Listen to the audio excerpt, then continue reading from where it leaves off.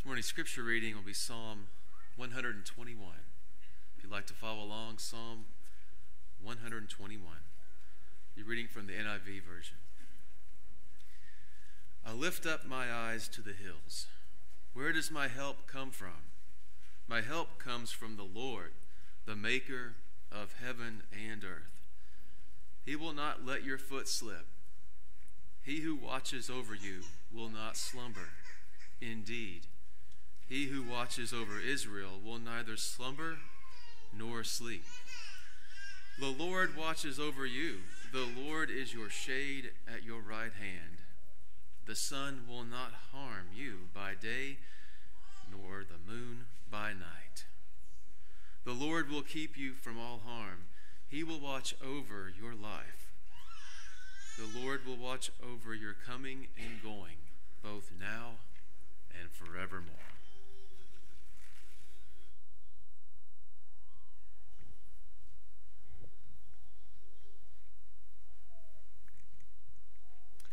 Good morning. It's good to see everyone that's able to be out with us, especially if you're visiting with us. We're very thankful that you are here. You may have noticed some interruptions that were going on in the back. Kelsey Booker was having shortness of breath and some chest pains, and so the Life Squad came and got her. So if you would, please bow with me in prayer as we begin. Dear Father in heaven, we bow before you, just praising your high and holy name. We thank you so much for this opportunity that we have to be together to worship you. We ask, dear Father, at this time that you'll be with Kelsey Booker, that you'll heal her, that you'll comfort her and the family. We ask that you be with the doctors and the nurses that are helping her. We thank you so much, dear Father, for the great comfort that you do give us. And we love you so much, and we ask that you continue to be with them. And it's through your Son's name we pray. Amen. Obviously, as we hear anything, we'll pass that on. You can open your Bibles to Isaiah, the 7th chapter. Isaiah chapter 7 is what we're going to talk about. I appreciate Patrick reading that whole psalm. That way I don't have to. But the whole psalm is talking about lifting our eyes up. It's a beautiful, beautiful song. It's interesting, the songs that Scott picked, which I appreciate, were around this same idea. It is well with my soul, though Satan should buffet, though trials should come. Is it well with my soul? We all just sang it loud and clear. It is well with my soul. Isaiah, the 7th chapter, there are some interesting phrases that are used that I would like to point out to you this morning, beginning in verse 1 and 2. He says, Now it came about in the days of Ahaz, the son of Jotham, and the son of Uzziah, the king of Judah, that Rezin, the son of Aram, and Pekah, the son of Remaliah, king of Israel, went up to Jerusalem to wage war against it, but could not conquer it. When it was reported to the house of David, saying, The Arameans have camped at Ephraim, his heart and the hearts of his people shook as the trees of the forest shake with the wind. Now that is a description. Right? I should have had you read these verses, Patrick. But you think about this. They're about to have people come and are threatening them. Right? There's no question about it. There's a threat that is obvious, and they know it's coming. In the house of David, it talks about the king hears about the enemy that is there. And his reaction, their reaction, is very similar to what our reaction is during difficult times. The description, though, is just beautiful when it talks about that they shook like the trees. I think we understand that. There are times when we're scared. There are times when struggles and difficulties come along, and it can be talked about as us, and his heart and the hearts of the people shook as the trees of the forest shake with the wind. And I want you to understand something as we begin this morning. That's okay. It's okay. So often in my life, in my preaching time, I come across people that don't think it's okay, or it shows a lack of faith if you're scared or afraid. It does not.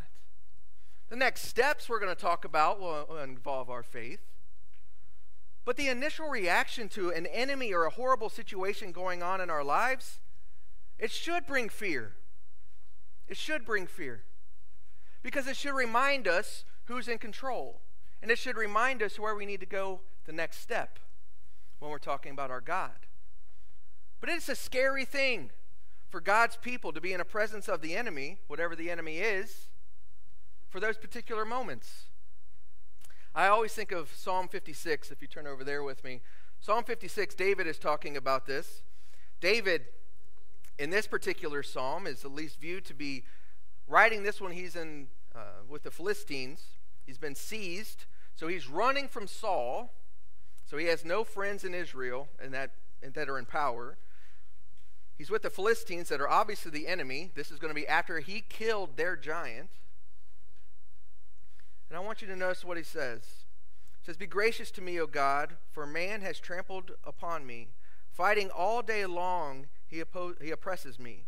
My foes have trampled upon me all day long, for they are many who fight proudly against me. When I am afraid, I put my trust in you. In God, whose word I praise, in God I have put my trust. I shall not be afraid. What can mere man do to me? All day long they distort my words. All their thoughts are against me for evil. They attack, they lurk, they watch my steps, as they have waited to take my life. Because of wickedness, cast them forth. In anger, put down the peoples, O God. You have taken account my wanderings. Put my tears in your bottles. Are they not in your book? Then my enemies will turn back in the day when I call. This I know, that God is for me. In God, whose word I praise, in the Lord, whose word I praise. In God I have put my trust. I shall not be afraid. What can man do to me?" And they'll talk about the vows. But I want you to notice verse 3. He starts off by saying, "When I am afraid." We know David was afraid. We're told that he was depressed at times, that he was sad at times. You're going to go through those things. The key is the next part. I put my trust in God. I want you to notice what it says here, obviously from a poetic standpoint, but this is what was going on with David. Saul had sent people out to ruin his character. It was character assassination. So not only was he trying to kill him physically, he was trying to destroy his name. And so you have people, as David tries to or describes here, that they want to fight proudly against me. They want to distort all my words in verse 5. All their thoughts are evil. They attack, they lurk, they watch my steps. They're waiting to take my life. All these horrible things that were going on. You think that's going to bring fear to David? Of course. When I am afraid, though, what's my next step? I put my trust in the Lord. In God I'm going to praise, in God I'm going to trust. I shall not be afraid. What can mere man do to me? We've talked about this before. We all have an answer to that. What can mere man do to me? A lot. They can do a lot. They can hurt us. They can persecute us. But what's David's point? What's Paul's point when he says it? They can't do anything to us when God is on our side. They cannot touch your soul. They cannot take you away from the Almighty's presence. God is going to protect us. He is going to be with us. But we need to understand that it's okay to be afraid. The question, as we've been talking about these last few weeks, is what's the next step? As we walk in a worthy manner, we're going to have persecution. We're going to have struggles. There's just going to be things in life that we go through. Let alone as God's children, we're going to go through things. But what's the next step? Are we continuing to shake like leaves? Or do we find confidence in what God has to say? Going back to Isaiah, the 7th chapter, God sends Isaiah to the people here. And picking up in verse 4, he says, "Take care and be calm. Have no fear and do not be faint-hearted because of these two stubs of smoldering firebrands, on account of the fierce anger of Rezin and Aram, the sons of Remaliah. Because Aram with Ephraim and the sons of Remaliah has planned evil against you, saying, let us go up against Judah and terrorize it, and make for ourselves a breach in the walls, and set the sons of Tabeel as king in the midst of it. Thus says the Lord God, it shall not stand, nor will it come to pass. For the head of Aram is Damascus, and the head of Damascus is Rezin. Now within another 65 years Ephraim will be shattered, so it is no longer a people. And the head of Ephraim is Samaria, and the head of Samaria is the son of Remaliah. If you will not believe, you surely shall not last." Why would I have confidence in that? I see the enemy, but God says, don't worry about them. Don't worry about them in verse 7. It shall not stand, nor shall it come to pass. I see the enemy. How can you tell me it's not going to happen? I see them. I want you to think about how often we do this. We're told that God is going to be with us. You think Matthew the 6th chapter as an example. Do not worry about tomorrow. We're told not to worry about tomorrow. Why? Because God's going to take care of us. What do? We worry about tomorrow. We're told the same thing. We see that there's some issue or an enemy or a struggle out on the horizon. God says, don't worry about them.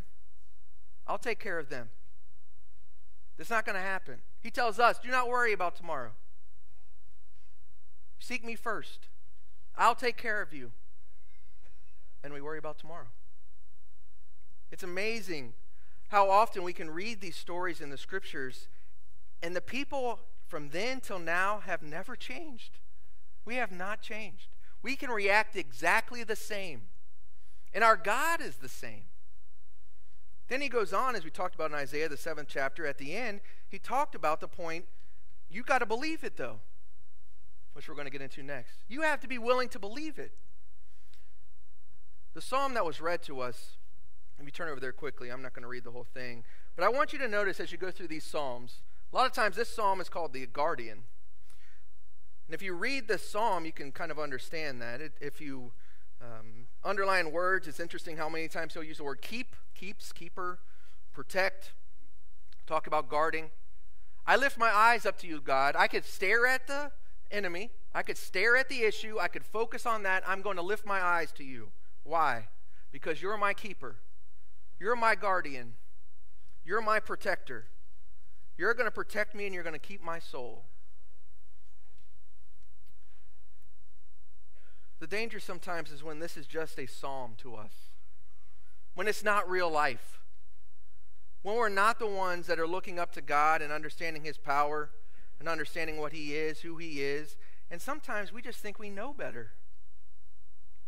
It's interesting to me, if you continue going back to Isaiah, we're going to skip over to chapter 10 though. There's a verse that I love because it hits me home. It hits me, and I'm sure it'll hit you as well. Isaiah the 10th chapter here is talking about a different punishment and various things that are going on, but the point that is being made in Isaiah 10 verse 15 is the same then as it is today. The arrogance or the pride of us thinking that we know better. I can see the enemy. I know they're going to attack. God says, no, they're not. I see them. I know they will. I want you to notice verse 15. Is the axe to boast itself over the one who chops with it? Is the saw to exalt itself over the one who wields it? That would be like a club wielding those who lift it, or like a rod lifting him who is not wood. That's hilarious to me, because it's exactly what we do. Would an axe turn around and boast about what he has done to the one who's swinging the axe? Yes, we do. Yes, we do. Is the saw going to exalt over the one that wields it? Yeah. That's the struggle sometimes. Us forgetting that if God says something, it is going to happen. And truly putting that into practice. When Israel, or Judah rather, is told that they're not going to affect you, they're not going to impact you. I want you to notice, if you go back to chapter 7 of Isaiah, what the next part of your Bible probably tells you what he's going to be talking about. The child Emmanuel. In the midst of all these things that are going on, this war that's going on against Jerusalem, you have this story or this prophecy that's given. Don't worry about them. That's not going to happen. Let me tell you what is going to happen. There's one that is coming. Emmanuel is coming. And he's going to save his people. He's going to protect his people. But as verse 9 says at the end, if you will not believe, you surely shall not last. That's the same for us today. Do we really believe that God is going to do what God has said he's going to do? Those at West Mason know full well that probably my favorite part of this story is when they're walking on water. Anytime water's involved, I like to talk about it. But Matthew the 14th chapter, Jesus is walking on the water. They think it's a ghost, as we all would.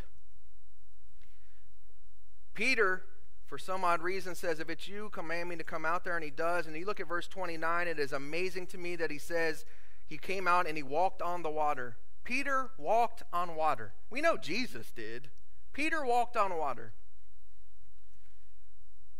In verse 30, but seeing the wind, he became frightened and began to sink. He cried out, Lord, save me. I want you to understand how easy it is for us to do this exact thing. We focus on God, and then we take our eyes off of him. And we see the winds, we see the enemy, we see the struggles of life, and we all have them. And we begin to sink and become frightened. Thankfully, as in the case with Peter, God was there, Jesus was there to pick him up, to lift him up. When you shake like the trees, lean on God. He will lift you up. He will be with us. But only if you believe it. Only if you believe it. Only if we listen to what he has said. Do we focus on the waves, or do we focus on the water? Or the one walking on the water, rather. Which one do we focus on? Do we focus on the one who is all-powerful, or do we focus on those who simply have some power on this life, in this life, but do not control all of it, and certainly do not control our eternal salvation? Over in 2 Corinthians, the 4th chapter, Paul will talk about this. This chapter, he'll talk about we do not lose heart, and really this whole book he'll talk about that. But the interesting thing when it comes to Paul is that he had every right to lose heart, most of us would say. He had every right to lose heart. But I want you to notice what was different about Paul, and it's the same thing that should be different about us. You could read both chapters, but in verse 16 of chapter 4, he says, therefore we do not lose heart, but though our outer man is decaying, yet our inner man is being renewed day by day. For momentary light affliction is producing for us an eternal weight of glory far beyond all comparison, while we look not at the things which are seen, but at the things which are not seen. For the things which are seen are temporal, but the things which are not seen are eternal. Let's stop there for now. The only way that the things that Paul went through can be viewed as a momentary light affliction is only if you compare it to eternity. Only if you compare it to eternity. Only if you compare it to the reward that was before him, as he talks about. The only way we can get through the things in this life is if we stop focusing on the things that are seen, the struggles, the difficulties, the enemies, and we focus on the things that are not seen, our God. We focus on that relationship that we can have. And we're able to get through all these things that we're talking about. Chapter 5 will go into comparing the temporary and the eternal, and the fact that Paul was longing to be with God. Do we long to be with him? Verse 10, he tells us we must all appear before him. Therefore, in verse 11, that's why I tell everybody, we need to persuade men. In verse 14, though, he says, for the love of God, love of Christ controls us, having concluded this, that one died for all, therefore all died. Does it control you? Does this relationship truly control you? I'm going to tell you, we have all been told that you are promised eternal life as God's children. We are promised eternal life as his child. We studied it in 1 John for a whole quarter. And yet there are still people that doubt.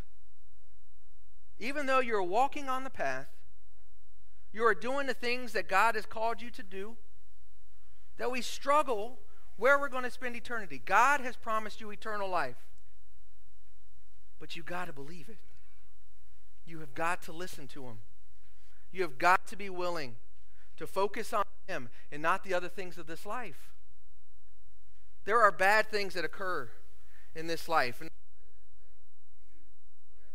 I always use the storms.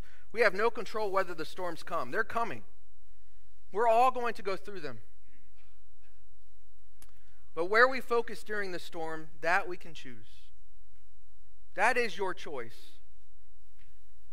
There are people that are going through some horrible things. in this congregation. Horrible things. Have, are, will. There's all sorts of things that are going on. And you can focus on them. Or you can focus on the God who promised to be with you through them. That's the choice that Judah had. That's the choice that we have.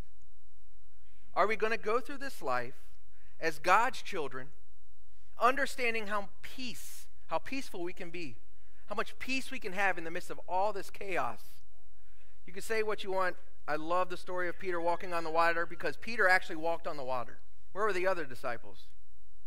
In the boat. Where would I have been? Not in a boat, on the shore. But you think about it from our perspective. He got out of the boat. He walked on water. And even Peter needed the Creator. And so do you and I. If you do not have a relationship with Him, this is a difficult subject for you. Talking of confidence almost comes across as though I'm talking about our being arrogant for what we've done. We're just the axe. He's the swinger. He's the one that swings the axe. We've got to understand His power, who He is, and what He is able to do for us. And He has promised you eternal life if you're His child. If you have not obeyed the gospel, now's the time. He's calling you home. We're going to sing the song about calling the prodigal home. He wants nothing more than to have a relationship with you. For those of us that are His children, that have obeyed the gospel, I strongly encourage you, as I do myself, make sure that you look at yourself. Make sure you're living as a child of the living God. That you understand that He is with you through all the things that you go through. It is okay to be afraid, but make sure that you're putting your trust in God. And make sure you always remember that He's going to be with you when you go through those things. And there is nobody that can do anything to your soul. You will be with Him for eternity if we live the life we have been called to live. If you need to obey the gospel, now's the time. As always, make sure that you're praying for one another. But if there's anything that we can do for you right now, I ask you to please come.